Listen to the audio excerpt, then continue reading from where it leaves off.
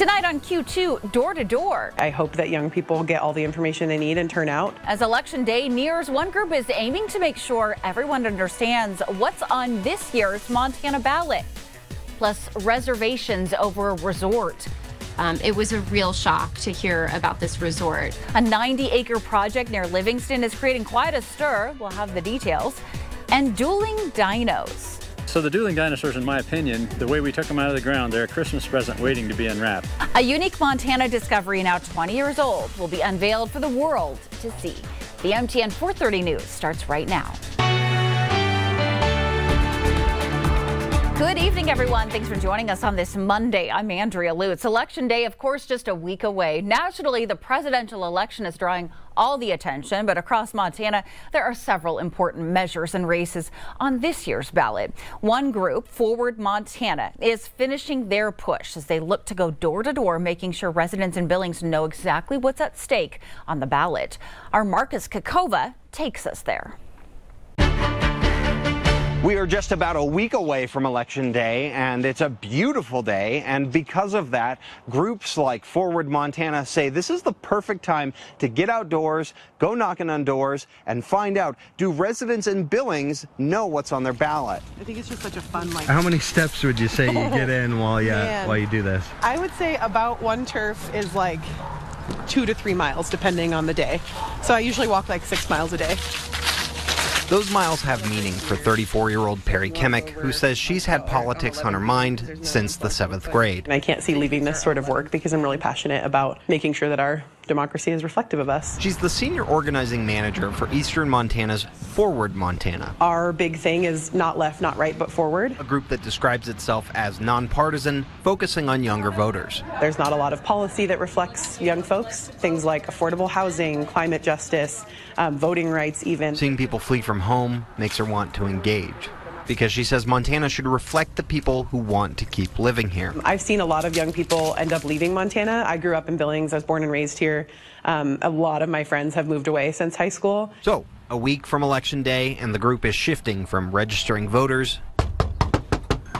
and moving towards informing. We ask the candidates questions. We ask the Montana Supreme Court some questions, ask their opinions on a few things, and then we have some ballot initiative language at the bottom. While most might assume this is seasonal to election cycles, Perry says it's year-round work that represents a change in how future generations view their votes. Young people especially are feeling increasingly distant from party politics and are more issue voters. You don't have to necessarily vote for a party for that, but you can find candidates who reflect your values, no matter what, whether they're Republican, Democrat, Independent. Marcus Kakova, MTN News. Tonight, the community of Lame Deer is uniting to remember 8-year-old Marquez deputy Ontiveros. He was shot and killed on Wednesday, with the suspect remaining on the loose tonight and an overnight curfew still in effect. Tonight, a wake is being held in his honor at 7 o'clock, with a funeral set for tomorrow morning at 11 a.m. Both the wake and the funeral being held in Lame Deer at the Rowland Gymnasium. Northern Cheyenne law enforcement is calling the boy's death a senseless act of violence. And as of now, there are few details that have been released into the crime other than reports on social media saying he was killed in a drive-by shooting. McDonald's now is facing multiple lawsuits after dozens have become sick eating onions off the restaurant's Quarter Pounder meal. 13 of the 61 E. coli cases are in Montana, Colorado seeing the most at 26. Despite the legal trouble, the chain announced the Quarter Pounder is now back on the menu, only this time without onions. Daniel Grossman has the latest on this E. coli scare. McDonald's says its Quarter Pounders are returning to the menu after testing showed its beef patties were not the source of an outbreak of E. coli. The burger was pulled in about 900 restaurants in mostly Midwestern and Mountain states last week. The Food and Drug Administration is working to confirm whether onions from a McDonald's supplier in Colorado Springs are the source of the contamination. The supplier, Taylor Farms, recalled several onion products last week. I think today the risk is low to the public.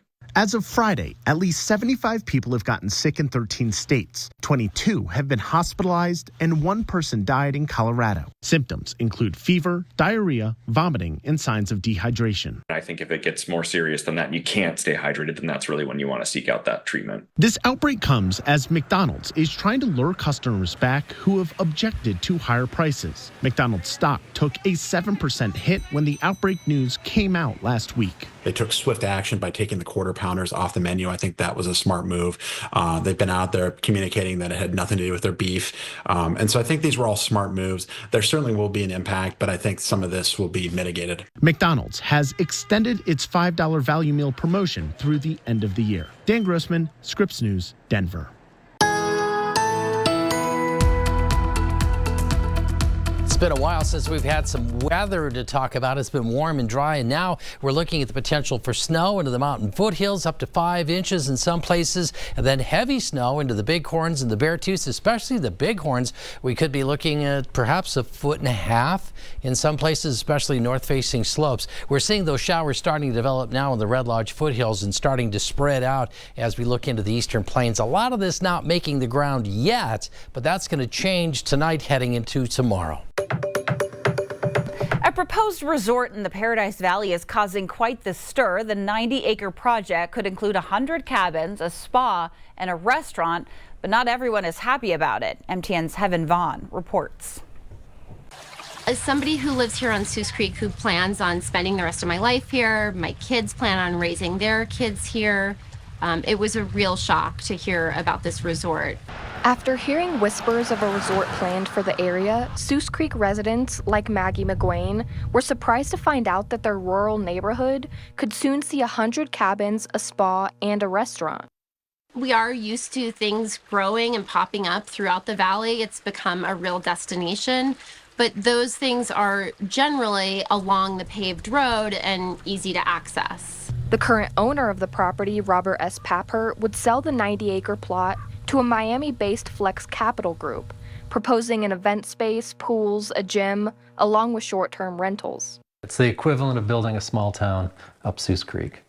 Max Yortzberg with the Park County Environmental Council says the area is known for its wildlife, like bears and moose, that could be displaced by the development. And currently, Park County has no oversight of the project. We don't really have any local review process or local oversight on a county level for a development of this nature, since it's not a subdivision.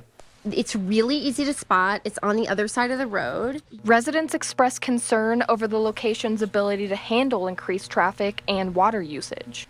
One of the reasons that we were so surprised by this proposal is because the road itself is a, rural dirt road. It's not the kind of road that we could imagine a lot of commercial traffic on. It makes me wonder how much this capital company has spent time in Paradise Valley, because it's a very strange choice for an enterprise like this. MTN reached out to the developer, but they did not respond to questions on the progress of acquiring the property. Max says residents are hoping to discuss options at a public work session in the near future. My life has been so positively impacted by the rural and agricultural heritage of Paradise Valley. It's what makes this valley so special, and I want other generations to experience it the way that I got to experience it as a child. In Park County, Heaven Van, MTN News. The Montana Department of Livestock confirms the 25th detection of highly pathogenic avian influenza, or bird flu. This time it's in Flathead County.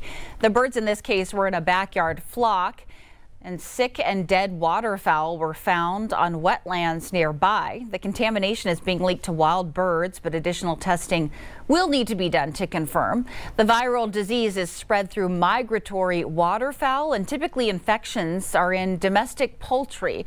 They follow fall and spring migrations. Signs that a bird is infected include swollen eyes, a drop in egg production, and discoloration. But the most common sign is sudden death of a bird. The last time the disease was detected in Montana was in January.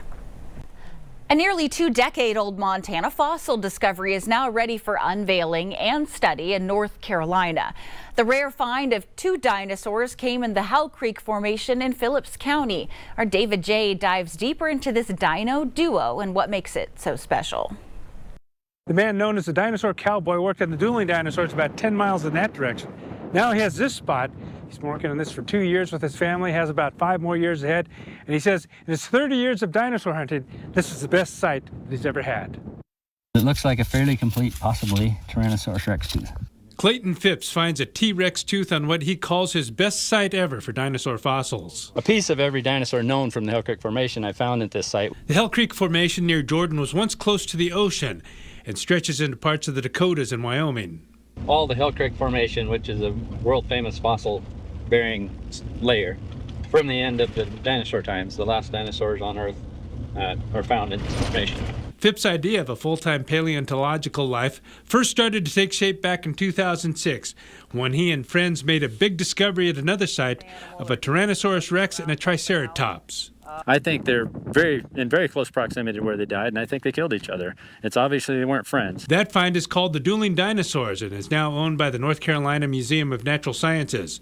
Phipps says he agreed to not disclose the price, but published reports have someone else saying it was at 7 figures. Not only was it unique to find these two of the most iconic animals preserved together, but the state of the preservation was remarkable. Dr. Elizabeth Jones is the project manager for the museum's Cretaceous Creatures.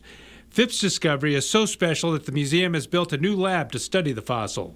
The work brought museum paleontologists to Jordan in September, a trip of a lifetime in this line of work. It's one of the best parts of my job is to be able to go out and see things that no other human has seen before, to dig stuff up and to try to piece together all these pieces of information that we're seeing. Most of the good scientific fossils that we found have found their way to institutions, and I'm proud of that.